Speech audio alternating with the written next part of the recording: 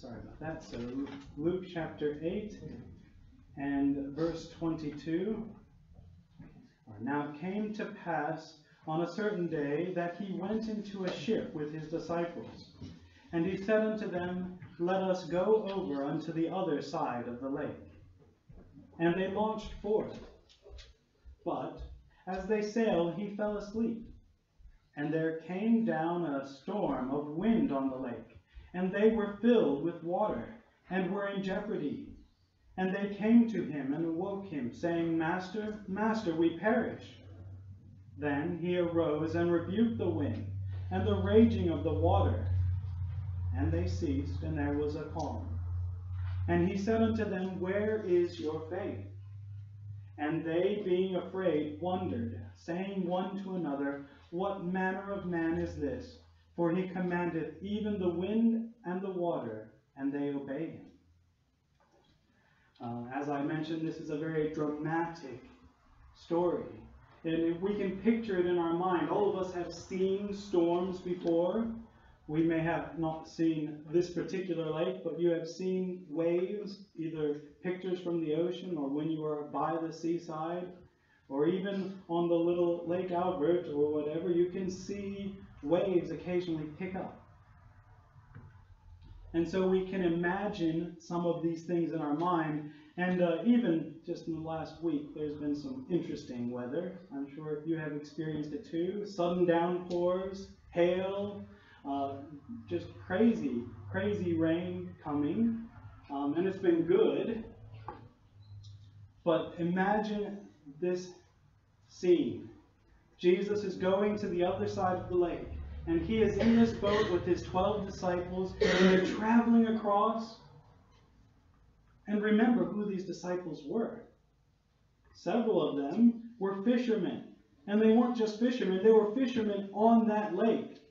That Sea of Galilee. They were there all the time. They knew that lake. They knew where the winds would normally come from. They knew how to sail from one side to the other, no problem. But then there came this storm of wind on the lake. Now it's interesting, it puts there it was a storm of wind. It wasn't a rainstorm. Those can be frightening. It wasn't a dangerous storm because of lightning or because there was a lot of water falling out of the sky. But this was a dangerous storm because the wind was blowing so roughly that they were getting filled with water. Their boat was completely filling up with water. Notice also in verse 23 it says, and they were in jeopardy. Their lives were at risk. This ship was going down. Surely, if it was a normal sailing day, the fishermen would have been able to make it across without any problem. And surely they had seen, Peter and James and John, they had seen all kinds of weather on that lake. If they thought they were in jeopardy, then it was really, really, really bad. And then they came to Jesus. Now we have to go back a little bit here and find that Jesus fell asleep on this boat. I don't know if you've ever been on a boat when it's calm and you're going somewhere and it's a little bit gentle, the rocking of it maybe, and it's easy to fall asleep. That's what I found. Some people get seasick, but it's nice and calming. And Jesus was comfortable enough to go to sleep. Not sure if this says more about his trust of his disciples taking him across in this boat, or if it says more about how busy he was and why he wanted to go across the lake this way. Because it gave him a chance to rest. Because he was continually being surrounded by people wanting to hear his words, to be healed by him, to see miracles. And so this was actually a chance for Jesus to catch up a little bit on his rest. Well, he was asleep, and the disciples came to him. Now, we're going to focus in a little bit more here on how they approached him. Notice it says they came to him. That's pretty bland. But then notice their words. They said, Master, Master, we perish. They weren't calm and collected. They were worried for their lives. Master, Master, we perish. They were afraid. They were waking Jesus up, and they were afraid for their lives. They thought their lives were in jeopardy, and they were coming to Jesus, and they were extremely afraid. They came to the right person, and we'll see that later. They came to the right person, but their fear was not good. They should not have been so afraid. They have previously seen him do many miracles, including raising dead people and healing people and casting out demons. Surely someone who could do that could also keep them safe. But they were afraid. We see then Jesus' response. And it's interesting, when I wake up, I'm not generally all there, all together. But here Jesus wakes up and he immediately does what his disciples had asked in calming this weather. He rises up and rebukes the wind and the raging of the water. He just speaks to it. Jesus did not do any wizardry. He didn't have any technological gizmos to control the weather. I mean, today we can't even predict the weather with all of our technological thingies. You know, you look at the weather app today and it's going to tell you it's going to rain tomorrow, and then tomorrow it's going to tell you it's not going to rain because it's not going to rain. They can't get it right even from day to day. But here Jesus is able to just speak, and it affects the weather on a massive scale. Notice how much change there was. We had a storm that was of wind, and it was powerful, and it was filling the boat, and the ship was in jeopardy. So imagine waves are coming up high. Okay? It's moving around, it's tossing everything around. You can't see the sky because the spray and the waves are just flashing by everywhere. And here Jesus stands up and he just speaks. And immediately the raging of the water ceases. It's like goes flat. And immediately the winds are ceased. They're not blowing, and there was a calm. That's pretty amazing. When the wind dies down, often it'll take a little bit for the waves to respond. You know, they've been moving the water around, and the water takes a bit to get flat. Here Jesus speaks, and immediately the water responds, and the wind responds as if it was cut off with a guillotine. Just no more storm. It's all gone. And the lake or the sea was calm. It was perfectly smooth and still. Jesus then turns to his disciples. And he says to them, "Where is your faith?" Now we're going to get back to that statement of Jesus, but I want us to see the disciples' reaction. Because really, Luke is trying to show us that too often we and the disciples are looking at this world with eyes of fear. Here he said, here's the disciples' response there in verse 25. It says, "And they, being afraid, wondered, saying one to another, What manner of man is this? For he commandeth even the winds and the water, and they obey him." You see, the disciples went from being afraid for their life, from this crazy storm that had come up, and from the water that was filling their boats, to fear of the one who could stop such a powerful and dangerous storm. They went from one fear to another. Their fear was just replaced, one fear with another. And Jesus' question is, where is your faith? You see, the disciples shouldn't have been afraid. They should have been having faith. Even if Jesus hadn't been in the boat with them, they trusted that God, that is, God the Father, was looking out for them, that He cared for them. They trusted and believed that God had something for them to do. They should have been trusting in God, but they were not. They were fearful for their lives. Instead of saying, well, if I'm going to do what I can, but if this is when God is going to take me home, that's the end of my life, they were afraid and they were fearful. Now, I don't want you to think that it's unnatural to be afraid. It's very natural to be afraid. We learn fear is a very good motivator and it's a good teacher. I was thinking of the girls just this last week. They were riding their bikes around. Sophia's got one with training wheels and Susie's got a little balance bike.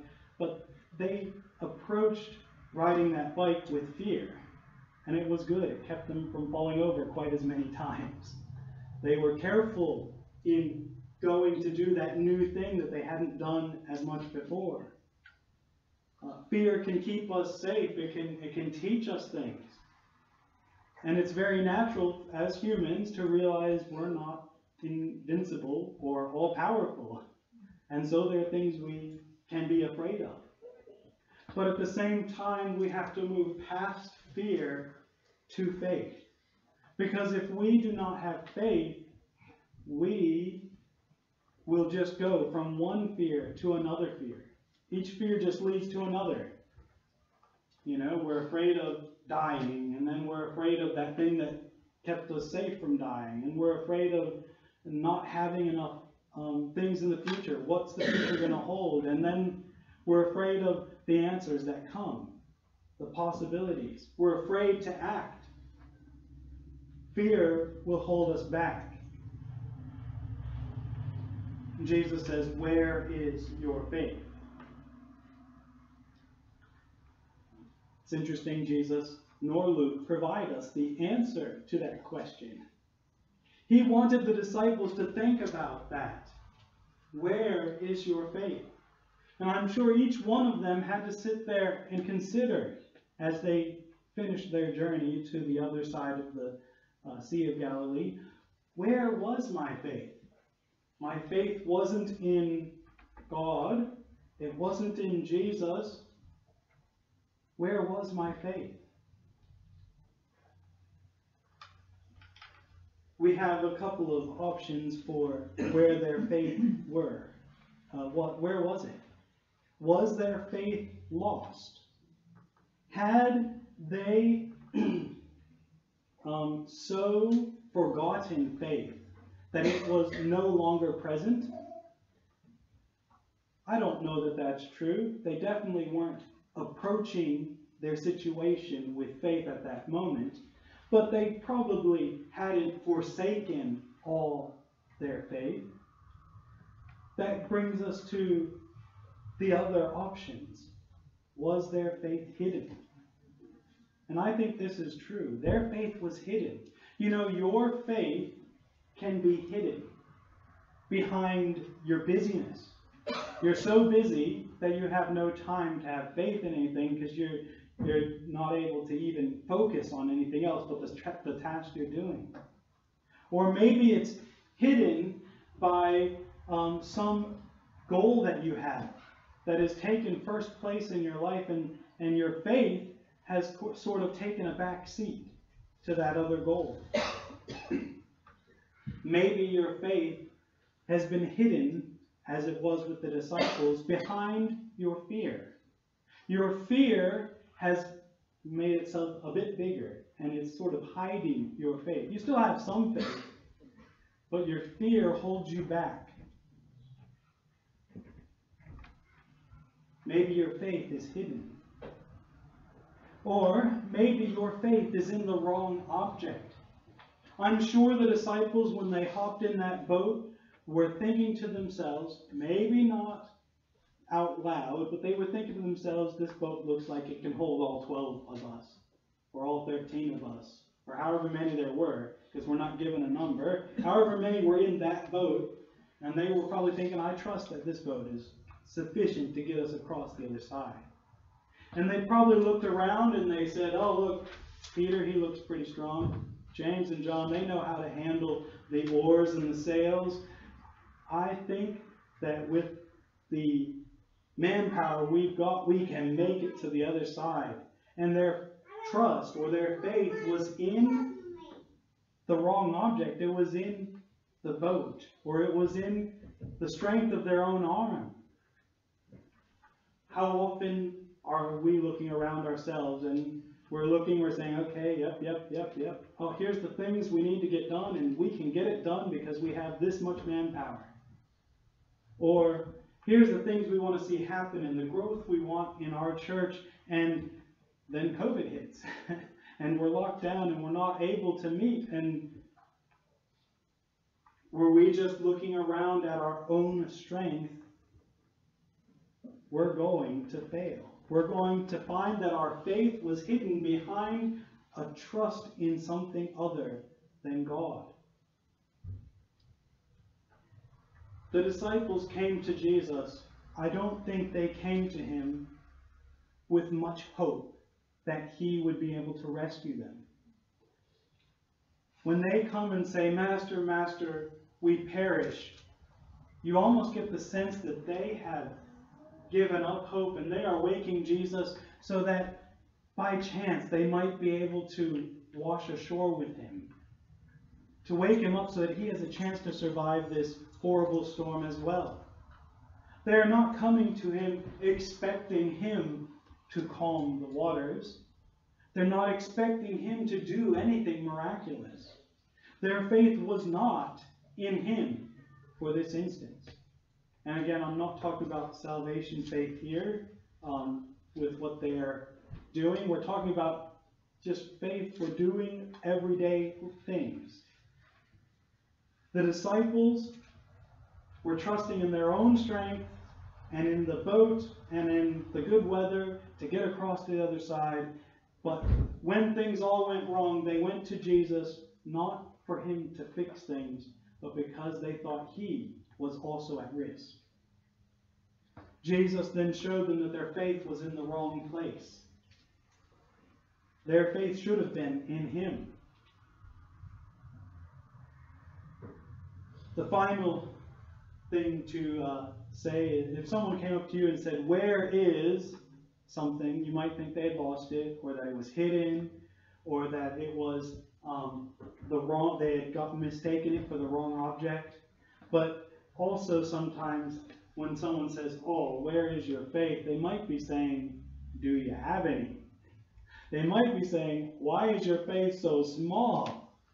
And I do think Jesus here is intending either that they had the wrong object, or that their faith was so small and they needed to, focus on it because it's really small. You got to keep your eye on your faith if it's that small. We're going to turn now to Matthew chapter 17, another familiar passage.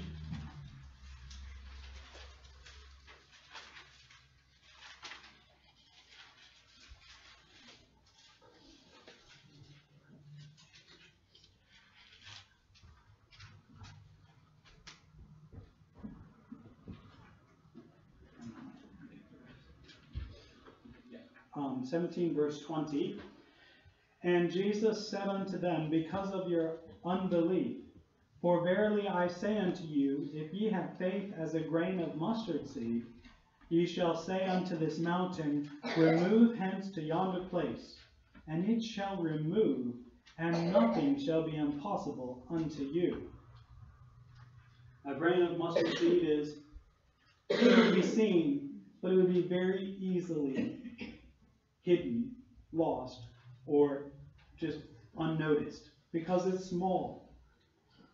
It's not a big seed. It's not like a coconut or something that's obvious and easy. It's something that you could easily brush off the table or, walk over and not even realize you had stepped on it. A mustard seed is very small. And Jesus is saying that the disciples' faith was smaller than a grain of mustard seed. He's like, if you even had that much, the size of a mustard seed, you'd be able to do so much more.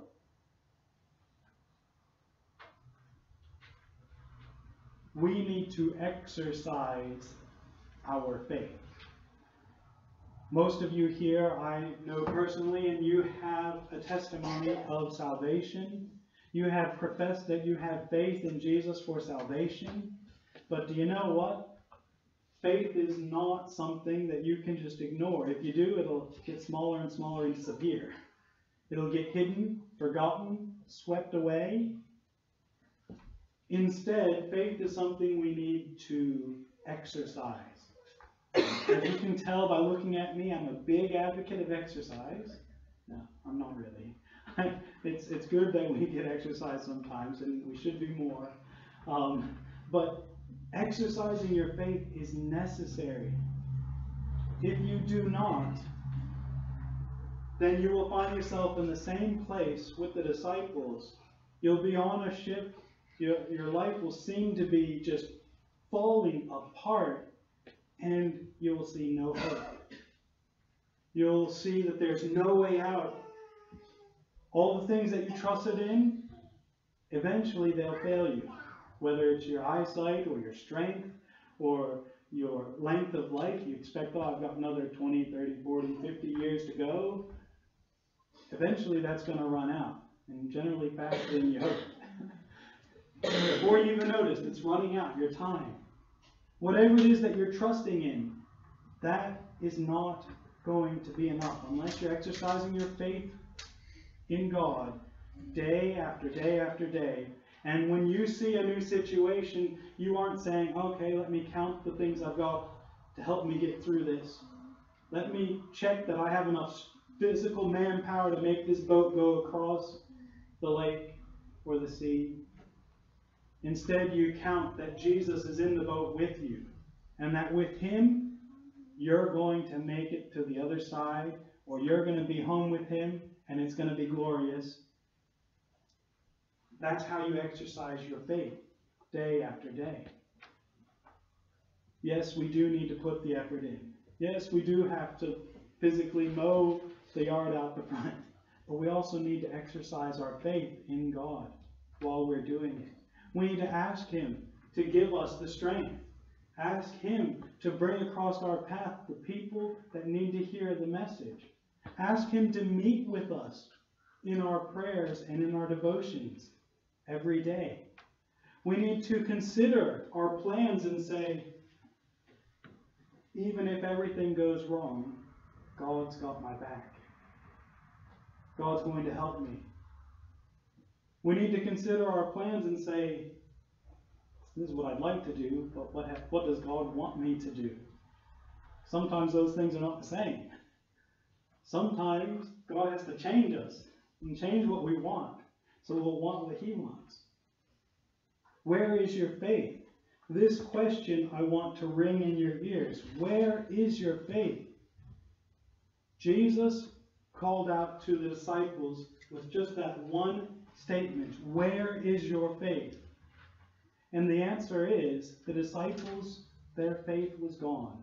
It was hidden, it was small, it was in the wrong objects, and they were consumed with fear.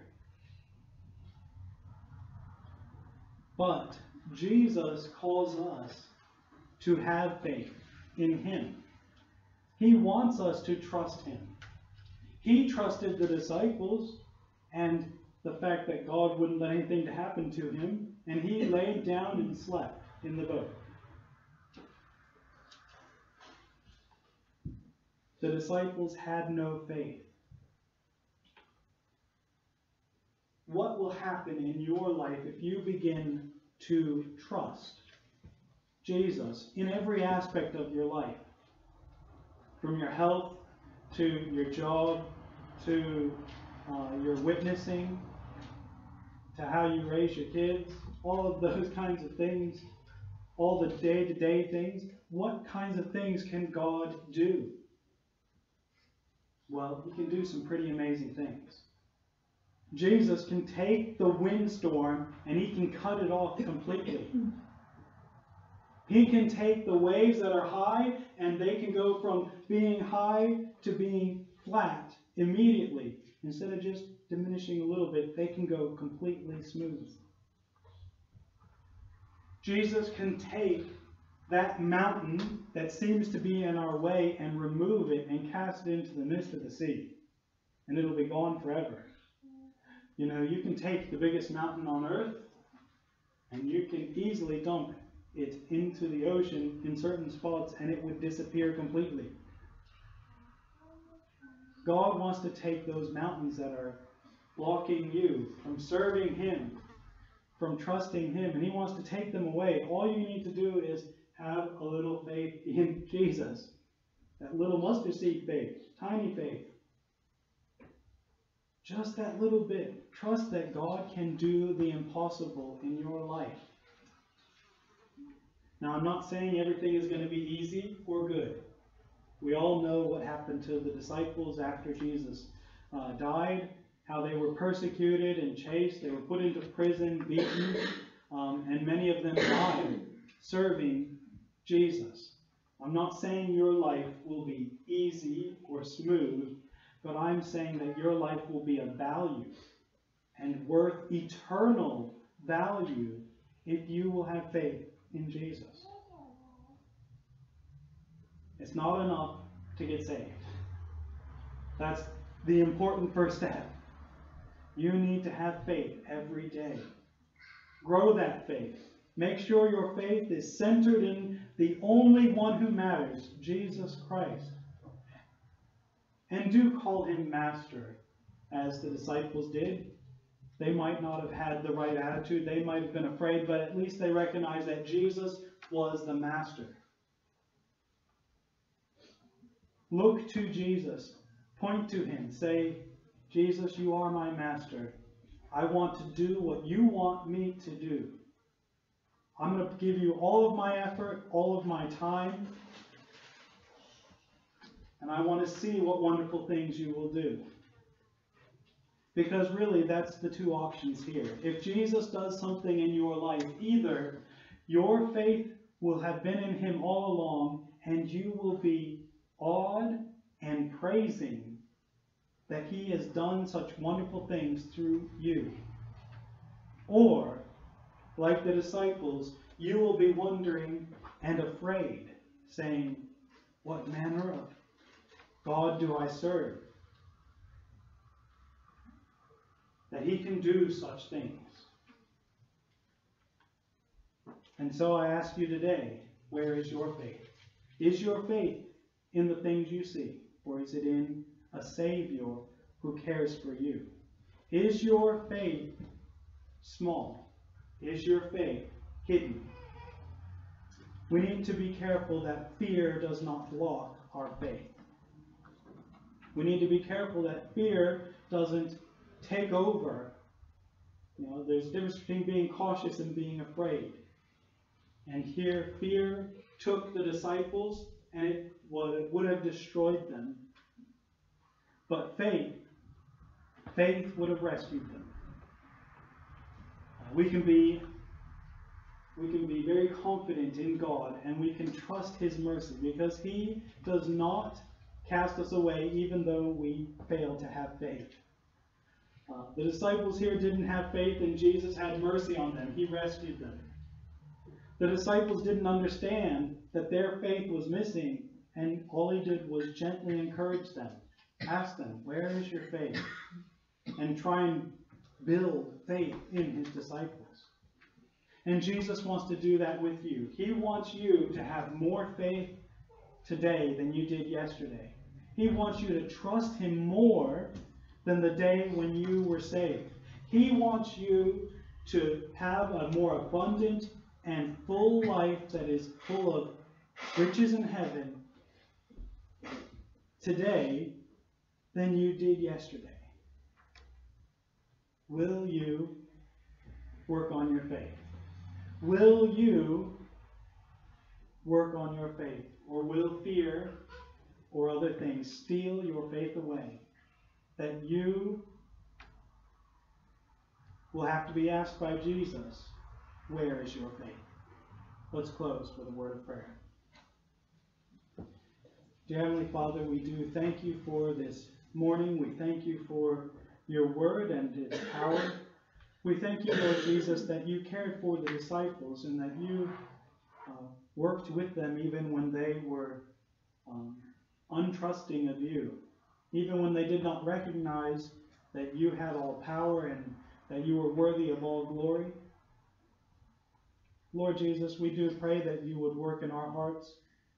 Help us to see and to keep focus on the faith that we have. Help us to have faith in you, Lord, that we are not focused on faith alone, but faith only in you. And Lord Jesus, we ask that you would help us to have faith in every aspect of our lives, not just for salvation. And Lord Jesus, we love you. Amen.